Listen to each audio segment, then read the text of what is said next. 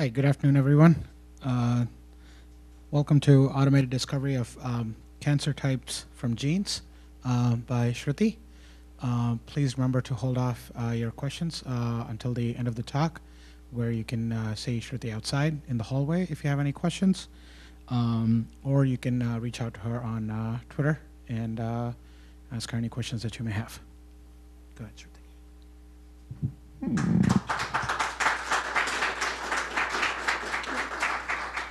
Thank you. Hi, I'm Shruthi, and my talk is the automated discovery of cancer types from genes. And so just a little bit about myself before I get into the talk. I'm a high school junior, so 11th grader at Hathaway Brown School in Cleveland, Ohio.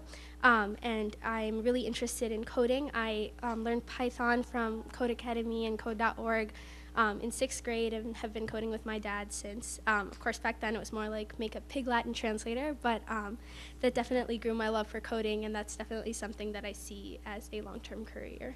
So to get into my talk, okay, so the problem. So current strategies for cancer diagnosis are limited in many ways. So although we've made a lot of progress in the way that we choose to diagnose and treat cancer, there's still a lot of gaps, especially, so two of the current methods are by organ of origin and type of spread. So organ of origin specifically has two big problems in that if you categorize something as brain cancer, the same organ can have different types of cancer, and different organs can have similar types of cancer.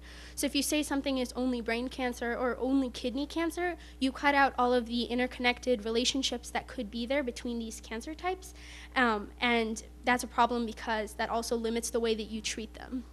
So a biological example, so older cells in the body are more likely to become cancerous, and so mature cells in the stomach, pancreas, liver, kidney, they all activate through a similar gene path. And so if you say that cells in those, mature cells in those organs, if they become cancerous and you only label them as stomach cancer or kidney cancer, the types of cancers that they progress to are actually really related. So if you only call them as one specific type of cancer, again, you're missing out on all of those interconnected relationships and patterns that you could be using to help diagnose and treat it.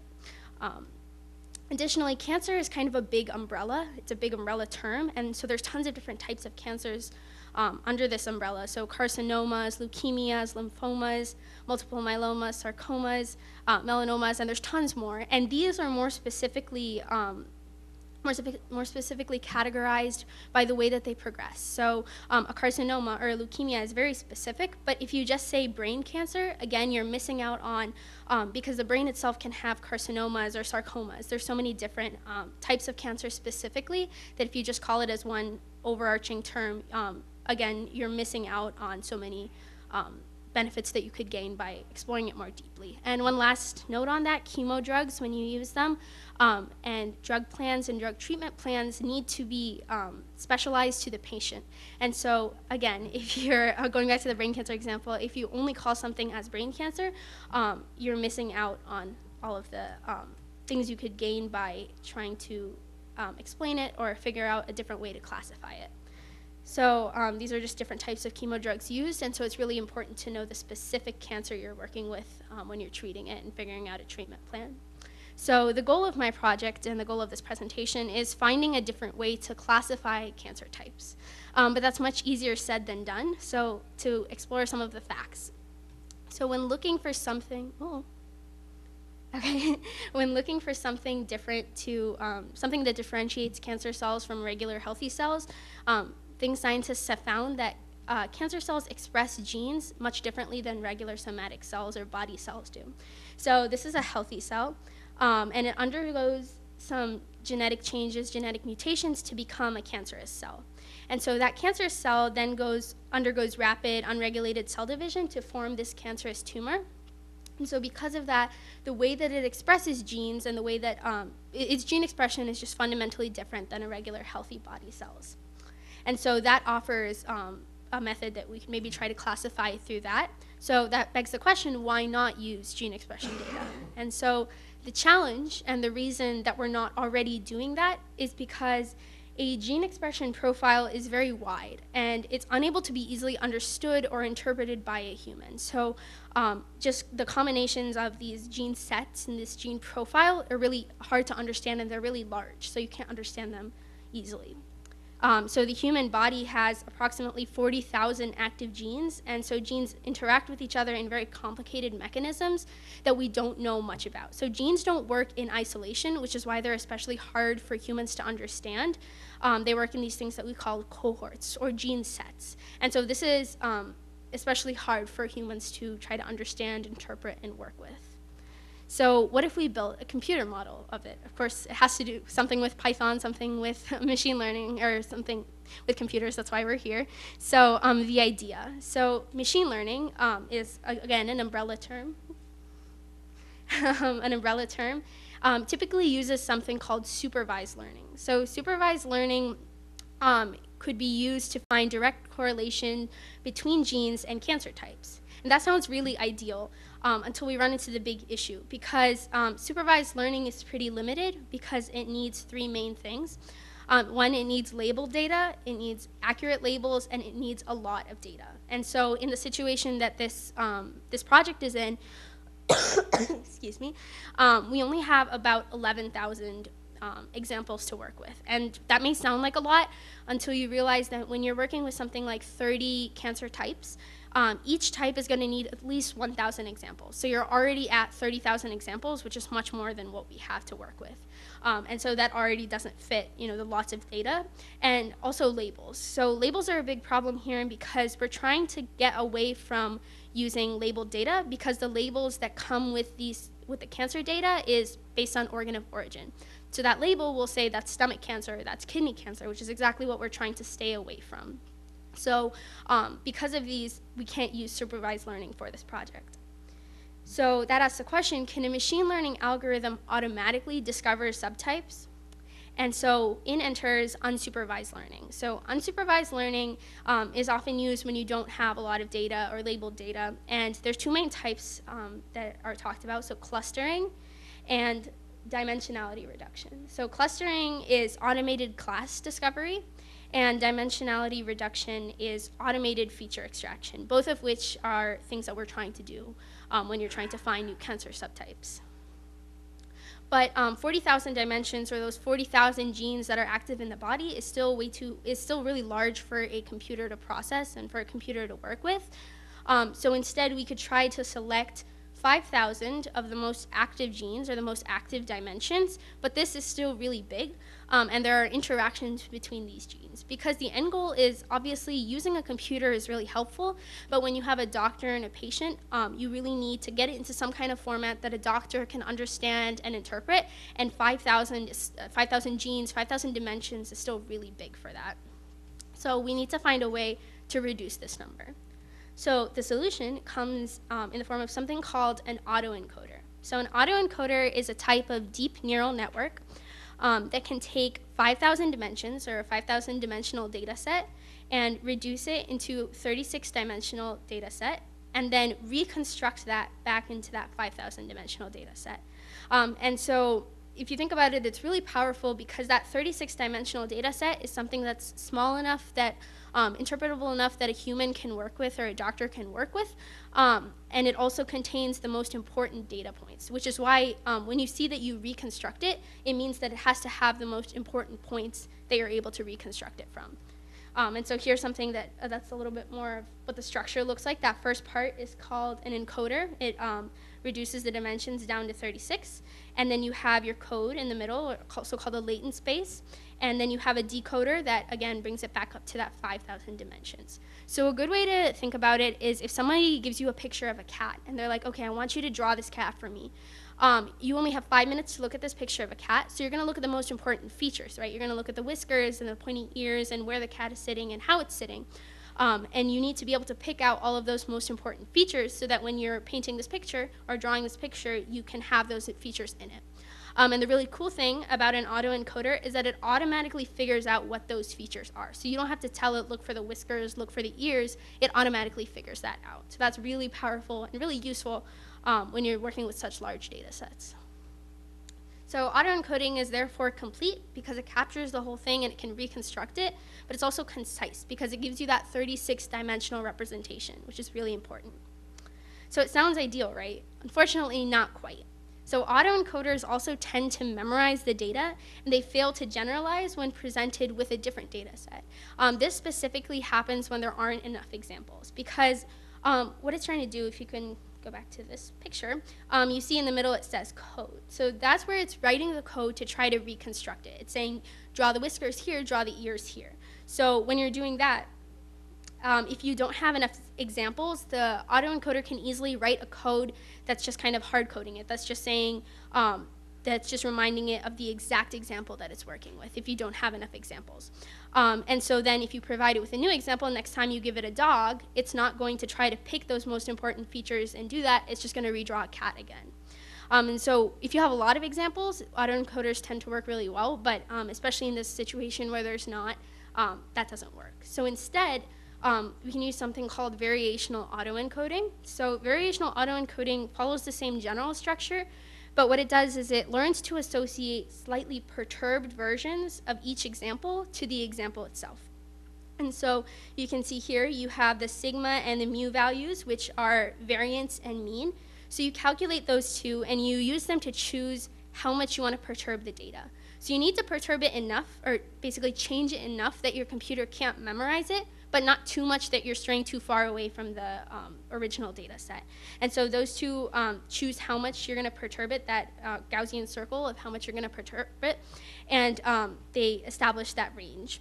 And so this forces the model to come up with a code that's continuous, so you can apply it to other examples, so you're not just memorizing the data. And so therefore, variational autoencoding is complete, it's concise, but it's also continuous. So getting into the background. So the Green Lab at UPenn has successfully applied variational autoencoders to a cancer data set, and they published it in a paper called, entitled Extracting a Biologically Relevant Latent Space from Cancer Transcriptomes with Variational Autoencoders. So this paper was published in 2017, and as I said before, they apply a variational autoencoder to a cancer data set. And so what I've done is I've recreated these results, and I've also extended them into some fun new angles. So they've published all of their code in an open source database called Tybalt on GitHub. You can look it up. It's the Green Lab Tybalt set, and it's training and evaluating a variational autoencoder for pan-cancer gene expression data. So to get into the data, so the data comes from the Cancer Genome Atlas, or the TCGA, which is a program that's under the National Institute of Health, specifically the National Cancer Institute. And so what the TCGA has done is they've compiled something called the Pan-Cancer Atlas. So that means across cancers, they've analyzed over 11,000 tumors among 33 of the most prevalent cancer types. And they've separated this information and this data into three big categories: cell of origin pathways, oncogenic processes, and signaling pathways. And so you can go, anybody can go, it's all open source, find the data and download it and work with it. So in the data set, so this is an example of a sample data set, what comes with it. So this first thing is the sample ID, that's each patient or each tumor. And it also gives information, their gender, their race, ethnicity of the patient, the organ that it was found in, and its acronym, and also the specific disease, right? So that's especially important because saying, again, that just going back to the idea that just saying stomach cancer is not enough. Specifically, stomach adenocarcinoma is very different than other types of stomach cancer. So whether the patient is alive, whether it's a primary tumor, so the first tumor that grew in the body, or a metastasis, a tumor that spread somewhere else in the body, the age of diagnosis, the drug use, the year of diagnosis, the stage. It comes with a lot of really important information. But not all of this is necessary for the specific project that you're working with. I just wanted to show you what it generally comes with. So the overall approach. So the first step is processing the data. As you saw, it comes with a lot of columns and a lot of data that's not necessarily useful for the specific project I was working on, so getting rid of those columns, but as well as, like I said before, selecting the 5,000 most active genes. So 40,000 genes, of course, is too large to try to work with. And so instead choosing those 5,000 most active genes, and the way that that's chosen is by choosing the ones that have the highest level of variance, so the ones we're going to be able to gain the most information from. The next step was normalizing the values between 0 and 1 so that a neural networks could be applied. The second big step is building and training the VA using Keras. So Keras is a neural networks library in Python, and this VAE was used, the variational autoencoder, was used to compress the 5,000 dimensions into 36 dimensions, which we are guessing. The reason that says hopefully meaningful is because the idea of a variational autoencoder is that middle step is that most concise, complete version of the data. So it has the most, everything is condensed into those 36 dimensions. And so hopefully those are clinically meaningful. So I can't comment on that. Obviously, I'm not an oncologist, but the idea is that because it's condensed everything into such a small dimensional data set, that holds a lot of useful information for oncologists. So the next step, of course, would be working with an oncologist to see, is that actual useful information? Are they actually gaining something from that?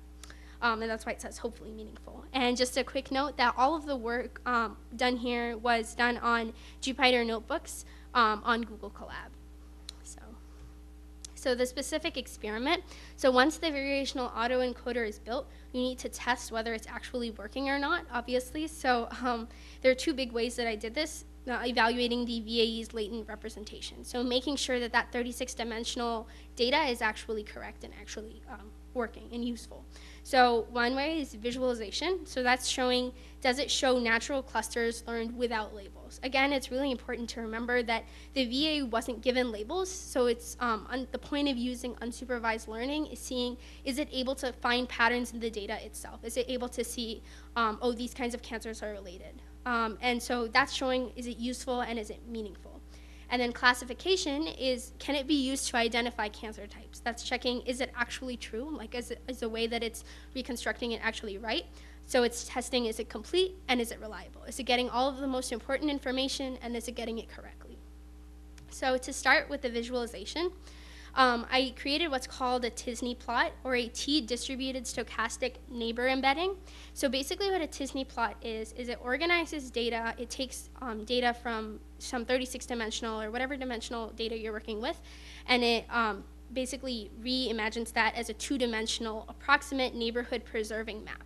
So what that means is it takes all of this fancy 36 dimensions that we can't easily understand and instead plots it as a visual graph that is more easily understandable, and especially important in unsupervised learning and clustering because you can see those clusters. So this is not my TSNE, this is just an example of what a TSNE looks like. So this third step was creating the TSNE plot. And so here is actually the first TSNE plot that I generated, and as you can see, there's naturally created clusters. So each one of these colors, like the yellow, the pink, they're all different they're all different clusters of cancer types. And so it's really important, again, to remember the VAE was trained without any information about cancer type. So everything there is things that it figured out itself based on the gene expression data. So you can see all of the yellow ones are close together, all of the pink ones are close together, so that shows that it's generally categorizing the same cancer type together, which is good. It's showing that it's doing that correctly. But you can also see there's a lot of overlap between the brown and this blue and the red and the green, which are all different cancer types. Each color represents a cancer type, which is showing that there are underlying patterns and relationships shown through gene expression that these cancers are related. And so if you think about it, that's really useful in saying, because we're not limiting it, right? We're not saying like, oh, only put brain cancer together, put this together. And so it's finding these patterns based on gene expression, and it's finding patterns that we might not necessarily find. So the next step was creating an interactive plot. So TSNE is really good for visualizing it, but I thought it would be even cooler if you can see specifically each dot represents a patient, and so see a little bit more about that. So you can open the plot. Open here. Okay. So this plot was created on HighChart's JavaScript framework, and each dot is one patient. So you can see this red dot is first written is the the sample ID. That's just what comes with the Cancer Genome Atlas. And then next is, this one says kidney renal clear cell carcinoma. So that's the specific cancer type. And then followed by that is the gender of the patient. And so you can see all of these are different cancer types, and there's overlap between things like kidney chromophobe and kidney renal clear cell carcinoma, which is expected because they are in the same organ. Some of them are going to be related. But there's also overlap between other cancers that aren't in the same organ but are related still. So I can get into that a little bit more on the next slide. So this was used, so I used Python to generate a JSON graph, generate JSON, and then wrote out the HTML and JavaScript from that. And especially the interactive may be useful to doctors, not obviously in this state, but in a more improved state for seeing are there identifiable patterns, or finding a new patient, do they match one of the dots up there, trying to find valuable information between similar patient studies. So a couple of observations, I mostly already mentioned this, but patients are automatically plotted in clearly identifiable clusters, even if the cancer type info isn't used in training, which is really awesome. And so all cases belonging to the same type are generally in the same proximity, or they're in the same cluster. And for example, and it is correct because GBM, which is glioblastoma multiforme, a cancer of the brain, and lower grade glioma, which is this black and this gray, are both really close together, which makes sense because both of them are cancers of the brain. And so it puts those together. But also another example is that lung squamous cancer, which is this blue one, and esophageal carcinoma, which is this black one, sorry, are both have similar gene expression, even though they're not the same organ, which is really cool. And it's showing that you are missing things if you only categorize it by what organ it's found in. So next, getting into the classification model. So step 4 was building that. So that's using the latent representational data. And I used random forest classification, and I've plotted a confusion matrix. So what this is down here on the bottom is what the true cancers are, and here on the left is the predicted guesses. So as you can see, this diagonal is showing the matches. And overall, most of the, if the larger the numbers along the diagonal shows that it's doing well, it's correct. But even the ones that aren't, 0, which means it did make mistakes, there's a large number of them, right? So there's like 14 here, 13 here, which seems to show that they're not random mistakes, they're common misclassifications. And so that actually could hold some promise that if there are cancer types that are commonly misclassified with the, using the classification model, there might be something that's really similar between them, and that could offer some kind of insight into treatment plans and things like that. And so further work. So ideas I'm pursuing, the first big one is a GeneSet 36 cancer panel. And so what that is it's an X-ray-like visualization of gene expression for diagnostics and treatment of diseases. So basically what this is glioblastoma multiforme, and so these are randomly chosen GBM cases from the 36-dimensional latent space, and they're rendered into a 6x6 black and white representation. And so when I did this, I found that there seems to be a couple of gene sets, if you will, that seem to always be active in a certain cancer type. So if you take glioblastoma, this one seems to always,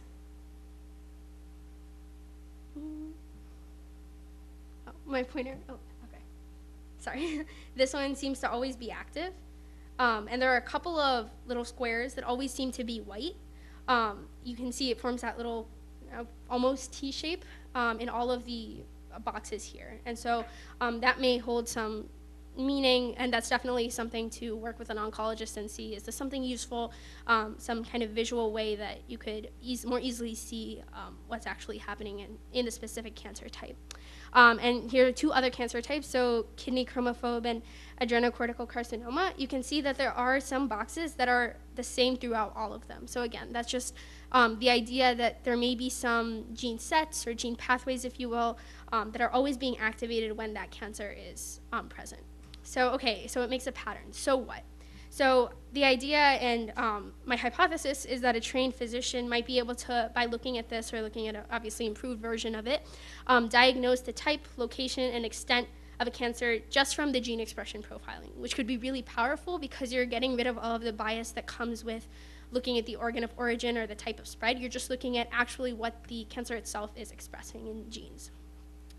And so a couple of other ideas I'm pursuing, based on latent representation, which is again that 36-dimensional representation, interpretations of that. So does each dimension represent a cluster of interacting genes?